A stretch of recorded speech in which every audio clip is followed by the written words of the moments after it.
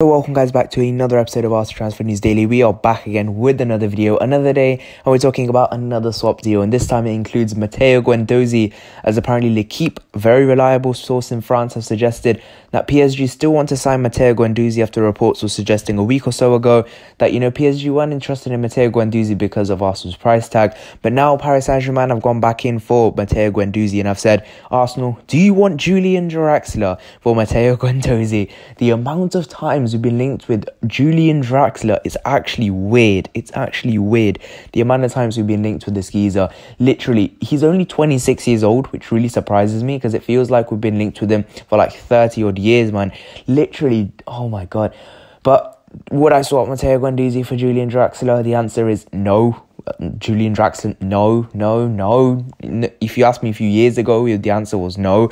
Ever since we were linked with Draxler, I would have said no. I just don't think he's all that. When he was at Wolfsburg, he was quite a good player. People were likening him to, Kevin De Bruyne, etc. But, he's not been that good at Paris Saint-Germain. Or is he still at Paris Saint-Germain? I'm pretty sure he is, obviously. He has gone on loan to Wolfsburg, I think, and he did all right there. Came back, and he's not done very well at Paris Saint-Germain. He's really barely played a role. He's quite a decent technical player, and he'll be good for a team like Leeds probably, but we do need to get Matteo Guendouzi off the books. Now Draxler, I ain't too keen on Draxler, so I think we just need to tell Paris Saint-Germain that if you want Guendouzi, you just have to pay the money. Maybe if Paris Saint-Germain can sell Draxler for a decent chunk of money, then they can try and get Guendouzi in through the door. Maybe, initial loan deal plus an obligation to buy, because that's what we seem to be doing with Lucas Torreira as well. So it seems quite possible that, they could sell Draxler to someone like Leeds United, who look to be interested in Draxler as well. And maybe using those funds, we could try and, Paris Saint-Germain could try and sign Matteo Guendouzi off us, which again for us would be quite good because we are looking to try and offload him. Mikel Arteta has let Matteo Guendouzi back into training, so maybe he could feature, who knows, but I don't think he'll feature again under Arsenal, or at least under Mikel Arteta. And if you ask me, Draxler for Guendouzi is a no. Please do not sign Julian Draxler, please. We didn't sign him 4 years ago when he was a much younger player, so why do we need this guy now? We've been linked to him basically every single transfer window, and it seems like we never get a deal done for this geezer. Seriously, I don't think we should be signing him. Leave your thoughts in the comment section down below. Do you think we should be signing Julian Draxler, especially in replacement, for an exchange deal for one of the brightest youngsters in Europe? Even though Guendouzi does have a bit of an attitude problem, I still think he's a very quality player that can still bring a lot to a team if he sorts out his attitude issues. So I still think Guendouzi is a top player, but I just don't think he'll work for him now at Arsenal, especially under a manager he's now fallen out with twice. So it doesn't look like there's going to be a way back in for him. Obviously, Arteta has come out and said that there is a clean slate for him. I don't believe that BS, to be honest. Literally, he's only saying that so, Arsenal's hand doesn't get loosened in negotiations, because if Arteta were to come out and say that Guendouzi, we want to sell him, then a team like Villarreal could come and say, look, you clearly don't want the player. You've clearly come out and said, we do not want the player, so we're just going to offer less, so you accept it. That's the kind of things people do. So Arsenal, maybe Arteta's just been told to say that he's got another lifeline or whatnot, but maybe he hasn't. I'm not too sure. But Draxler, I don't want Draxler. I don't think you guys either want Draxler. If you want Draxler, then not going to lie, you've got quite a weak mind. But that is the news that Paris Saint-Germain are offering Julian Draxler to try and sign Matteo Guendouzi. But, the main thing is Paris Saint-Germain are still interested in Matteo Guendouzi. Next piece of news is on Aouar, as we have received a significant transfer boost in a bid to try and sign the player. Now, this boost comes in the form of Lucas Paqueta, as apparently Lyon are trying to sign Lucas Paqueta, as a replacement for either Aouar or Jeffrey Adelaide, as reported by L'Equipe, followed up by Get French Football News. Now, again, both quite reliable sources over there in France, and quite highly respected over there. So I do kind of believe this. Now, Lucas Paqueta obviously plays in the exact same position, I do believe, as Aouar, number 8/number 10. So, and Ren Adelaide also plays in a similar position to both of those players, Aouar and Paqueta. So, and there are reports coming out from France also that Lyon signing Paqueta, who they really want, is probably in preparation, as they are looking to sell Aouar or Jeffrey Adelaide.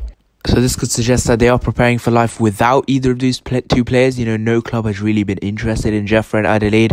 So maybe Aouar being linked away to Arsenal most significantly could be in a result of that. Maybe they're preparing for life without him, so that's why they're going after Pixxpk. But I see why they're going after him in sense, because, you know, so many clubs are after Aouar. So if he does leave, they have to look for a replacement. And Pixxpk does look like the replacement for Aouar, and Lyon are really looking at him to try and bring him.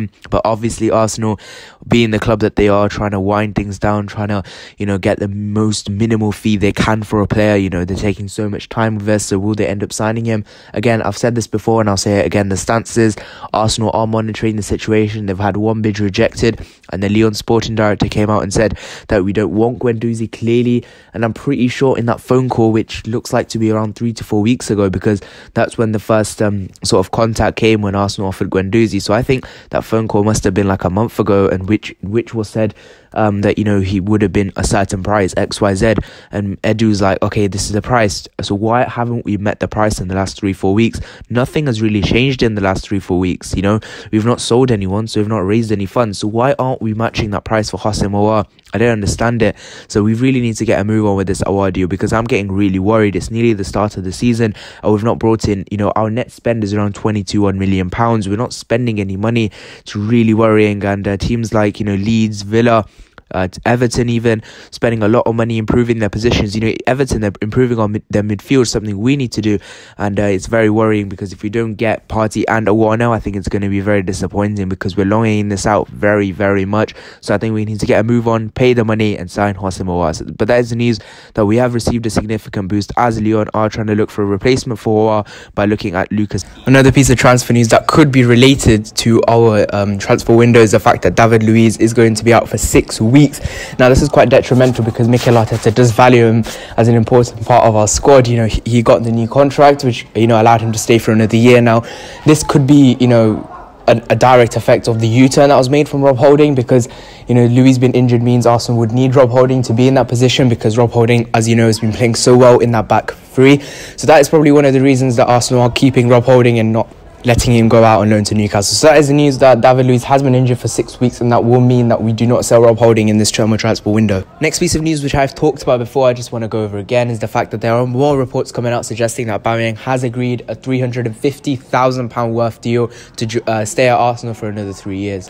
I didn't put this in the title because, you know, I don't want to repeat stuff that I've already said before. You know, it might get me a lot of views, but, you know, I'm not interested in that. I want to give you guys the right information. But the one interesting thing here is that it's more money than originally stated. Now, first of all, the news said before, a few weeks ago, that Arsenal agreed a deal of £250,000. Now there are reports coming out that it's around closer to £375,000 a week, which is more than Mesut Ozil, £25,000 more than Mesut Ozil. So we are offering Aubameyang quite a lengthy contract. Now, will it be worth it? I think it will be, because he is such a high quality player, and I really rate him. I think all Arsenal fans rate him and would like him to stay. I think it'd be more expensive trying to get a 100 million rated player, you know, instead of signing Aubameyang to a new deal, because the amount of goals this guy brings us is huge to the club, and hopefully, you know, this can be announced in the next 1 or 2 days, and I'm very hopeful that it can be announced. And also his counterpartner Lacazette, there is some news on him, but we will be touching on that in the next episode, so stay tuned. See you guys in the next one. Bye bye.